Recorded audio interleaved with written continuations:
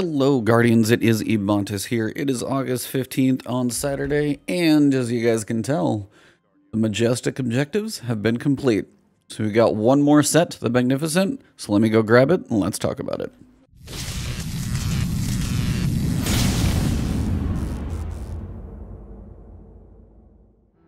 So the objectives themselves aren't that bad. Let's look at the stats. We got 59, 62, 56, not really great, 62, and then obviously nothing too much. Discipline's pretty low there, intellect's pretty low, and strength is fairly low. You know, didn't expect anything too high.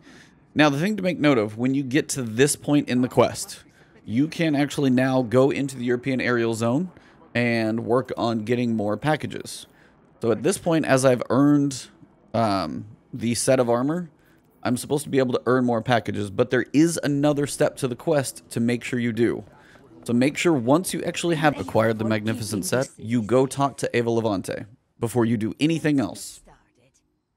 For one, gives me a random key fragment, one of about 500 that I've probably got. Okay, she gives me 30. She's got some bounties that I can do. No big deal. And then we need to check our quest log to make sure that we can get what we need to get. I got a random weekly bounty to turn in. Nothing else is there. But you need to make sure you get those 30 key fragments from her. That is what's going to allow you to start getting armor from the packages. So, for example, what I want to do is open the 6 that I've got to see if I get any pieces just to prove it to you guys. Speak of the devil right there just to confirm. So, we got a chest piece from the package. Same thing. It's going to have the same requirement on it. This one actually dropped with 63 stats. Really high recovery and strength, actually. I've seen worse. So just a reminder for all of you. Make sure once you finish all the objectives on your Majestic set, go up to the statue and meditate. And then before you do anything else, move like 2 feet to the left, talk to Eva Levante, get the 30 keys that she's going to give you for kind of finishing up that quest step. And then from any further packages that you've got, you should at least have a chance, maybe not guaranteed. Of course, you're still going to get some crap from it, but you have a chance to get armor. So now, if you are working on getting reasonably high rolled sets of armor, and you don't want to, and you can't run the dungeon, can't run the raid, thing of that nature, this is a set that you're going to be able to infuse all the way up to power limit 1360, which is going to last through season 14, if I can get that math correctly, because season 12 is going to be Beyond Light, and then season 13 and season 14, it will be valid as well. So you have this thing for probably a good 9-10 months that you're going to be able to use this armor, continue to infuse it. So if you find a good stat roll that you like right now, it's going to be viable for a long time. And remember, you can put any ornament on this you like. Doesn't really matter. But you're also able to earn the glow for these pieces of armor as well, which is the nice thing. So once I finish Pit of Heresy, all of these should be done. Alright everybody, there may be some weird editing in this video, but main thing is, as I was going through working on this video, I wanted to check the objectives and check a couple things to verify how things were going to work before I gave you guys all the information. So, big thing is, as I kind of showed you guys, once you get the Magnificent set of armor, make sure you go to Eva Levante one more time, pick up your 30 tokens, so any more packages that you open will turn into future, possibly at least future pieces of Magnificent armor. And you have to be on that Magnificent level for it to count. Now, once you get to the Magnificent set, like the 3rd level, I kind of have a piece of advice. What I would say is actually, if you are going to go for all 3 characters, do those first, because when you complete an objective on the Magnificent set, if your other characters also have Magnificent armor, like you've taken them up the other 2 tiers, they're going to complete that objective at the same time. If, say, like right now, my Hunter hasn't even started, my Warlock is on Majestic, and I just did this one, which wasn't hard, by the way, it's why I was testing it. I just completed this one. It will not automatically complete for those other 2 characters because they weren't at the same level. So make sure, if you're going to do these Magnificent objectives, and you're going to consider doing this on other characters, make sure all 3 get to Magnificent before you start doing these objectives, and you're going to save yourself a lot of kind of pain, heartache, and more repetition on what's likely to be the harder objectives as opposed to stuff that's mostly related to time. Now, the objectives themselves go as follows. The Helm, you have to complete a Master Nightfall. Now, the Nightfall right now in Season of Arrivals, I'm recording this, is level 1080. Now, it is doable at, like 1060, 1065. Just got to be a little more on your game. But this is also the longest season. So if you continue to play, as you go through this season and others, you're going to get a higher and higher power bonus from your artifact, likely making the, Master Nightfall a little bit easier since you're not going to be quite as underleveled. So remember, when you're going through working on any of these objectives, once you have the Magnificent set, you can always work on these. There's not like a time limit per se. Now, if you have the Majestic set, which is the one right before this one, and you don't finish all the objectives before the Solstice of Heroes, you won't ever be able to take those to the Magnificent level because you won't ever have the statue to meditate at. So that's the key. All your characters need to get to the Magnificent level before the event ends if you're going to do all three. And then these objectives you can do later. You can do them in September. You can do them in October. You can do them in Beyond Light if you were waiting that long. But the key there is you're going to have time to do these. So just because, say, 1 week's Nightfall isn't quite working or you don't like the 3 that are in the rotation before this event ends, you'll have plenty of time to work on, like Nightfalls and some of these things once you get to the Magnificent level. That's what's key. First one is going to be the Master Nightfall on 1080. Pretty straightforward. You just have to finish it. You don't have to do it in a certain amount of time, platinum rewards, or anything of that nature. You just have to get it done on Master. Now, it is not match made, so you are going to need teams for a couple of these activities, guaranteed. So you will need to find some people if you're looking for the glows, but the glows are pretty cool. And that's the reason I did the gauntlets. Now, the gauntlet is completed Nightmare Hunt on the Moon. The nice thing about this one is, now this is where I'm like, they don't match in difficulty level, so I guess they didn't make them all a pain in the butt. But the gauntlets is any level. I literally went in and did it in at the lowest level, like Adept. Took me like 5 minutes to run through. I did Omnigul, but pretty much all of them are fairly easy to do at that level. There's not even champions in those, and as you can tell, my shoulders are glowing. Now, the difference is the amount of glow from the shoulders that you're going to get depends on how charged up your super is. Currently, I'm just sitting in European Dead Zone, and my shoulders are glowing like crazy. Once I get to the end of this thing, I'll use my super and show you guys what it looks like without your super fully charged, just so you can see the difference. So the gauntlets are going to be the easiest ones for sure. Literally any Nightmare Hunt, and you're good to go. Third one for the chest is going to be the Pit of Heresy. You just have to complete it. You don't have to solo it. You don't have to flawless it. So take a couple people in there. Again, it's not match made, so you can solo this thing. And I have soloed it before. If you guys would like a solo guide from me, I can definitely put one together because I've solo flawless this thing, which at this point I know this place really well. So there's, I could probably put a decent guide together if you guys are interested. But complete the Pit of Heresy on the Moon, whether you do it with multiple characters or solo, just got to finish the thing, beat the final boss, and you're probably good. So this one's not too bad. I actually really enjoy the Pit of Heresy. It's a fun dungeon to do. So if you haven't done it, it's kind of incentive to go step into a dungeon, which is actually a lot of fun. This is the one that is probably going to make most people probably the most upset, for one. And then two, also going to be one of the hardest to do. And it is 7 wins in Trials of Osiris. Now, it does not have to be on the same card. It does not have to be like you have to get the 7 wins and complete a card or go to the lighthouse or anything of that nature. You could get a card, win one match and then reset that card. So you're always at like that base level possible when you're going into Trials of Osiris. Now, if you guys are on console and you got a couple friends to play with, this one probably will just take some time. You'll have some wins, you'll have some losses. For those of us like me who are on PC, this is one of the rare moments where PC is going to work against us because there are, cheaters out there. Now, Bungie's doing everything they can. A lot of people don't think it's enough. That's a discussion for another day. But it is probably just going to take some time to hopefully get into some random matchmaking.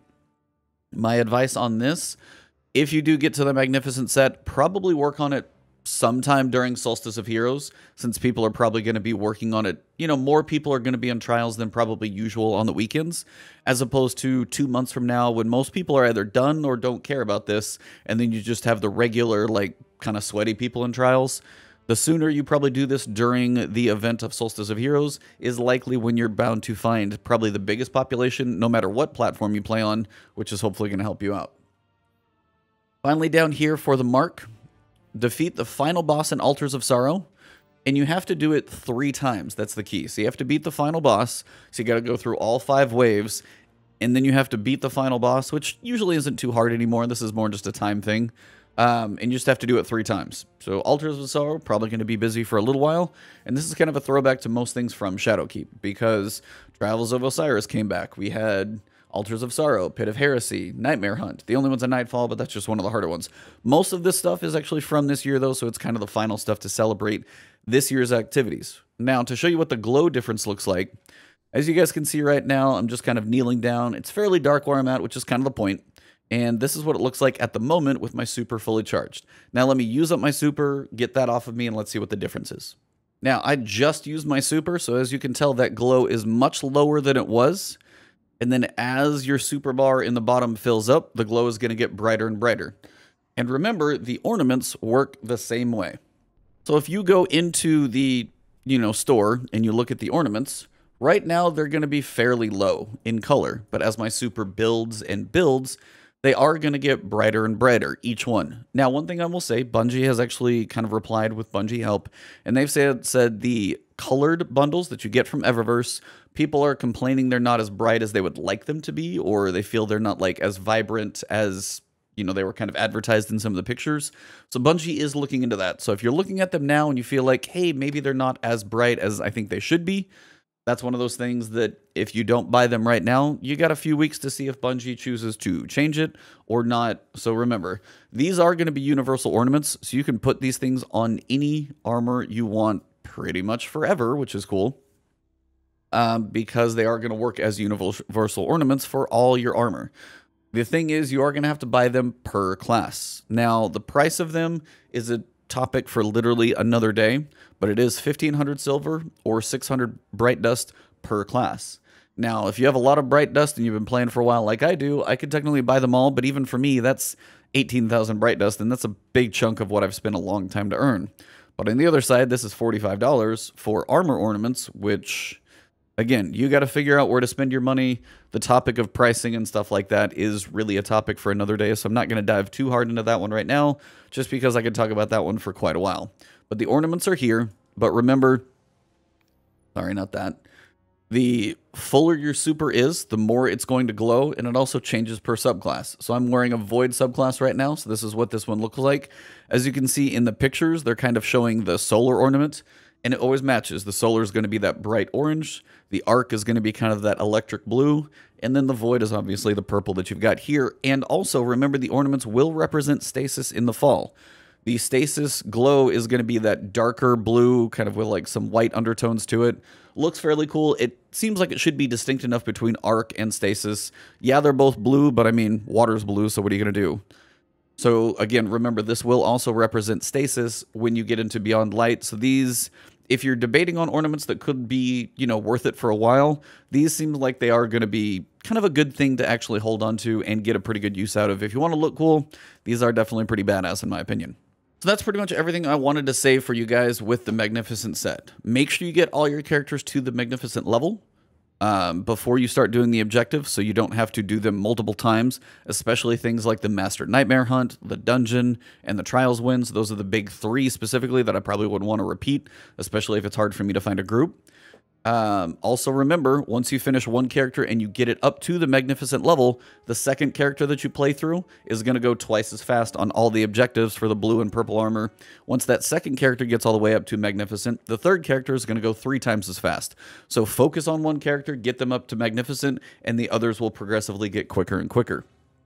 Final thing is, as you are sitting there getting still, if you want to work on random rolls of the Magnificent armor, you can open Solstice packages, and you do sometimes have a chance to get some armor to drop from these packages that will have a random roll. Now, though those 3 didn't drop any, but I did open a couple earlier, and I got 2 different rolls right here. As you can see, they're not dropping at like high level, but they are dropping at 1050, and I got a 63 stat roll and a 63 stat roll. So you have to get to Magnificent to remember to make sure and use these Solstice packages to get your chances at some other rolls of this armor, especially as this is armor that you can take farther into the future because you can infuse it all the way up to 360. That's the key. So if the video is a little weird and kind of out of place, it's because there was weird editing and I wanted to confirm just a little bit of information before I put everything together. But I hope you found this video useful. I hope you guys enjoyed either the white glow or if you want to buy the ornaments, the colored glows. But either way, these are the things that you need to do to finish the Solstice of Heroes. And also remember, the one glow you probably want to do if you're trying to get some of these triumphs and stuff done. And that's why completing the Nightmare Hunt is the easiest. Because I literally went through, I did the Nightmare Hunt, and I unlocked a couple more triumphs. So if you're triumph completionist, complete any challenge for any magnificent piece of armor. That's going to be the Glow Hard Triumph. And I think I unlocked one other, which is probably down here in my Moments of Triumph. This is probably one of those secret ones. So obtain the Magnificent Set is one of them, and then earn a glow on any armor. That's the two other pieces. There's one more secret objective. I'm not entirely sure what that one's specifically going to be, but we still have some time for that. And the Traveler's Chosen is not out yet. I got to get my Trials victories here, so hopefully I'll knock out 2 birds with 1 stone.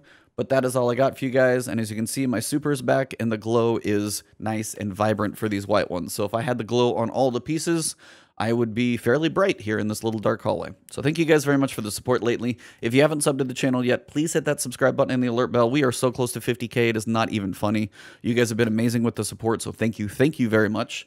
If you know of anybody who might, find benefit out of this guide, share it with them. You can like the video, drop a comment below if you have any questions, opinions, or tips about this as well that I may have forgotten. And if you want to find me on Twitch and Twitter, it's Ebontis on both of those as well. Thank you very much. Have a fantastic day, and I will see you all very soon.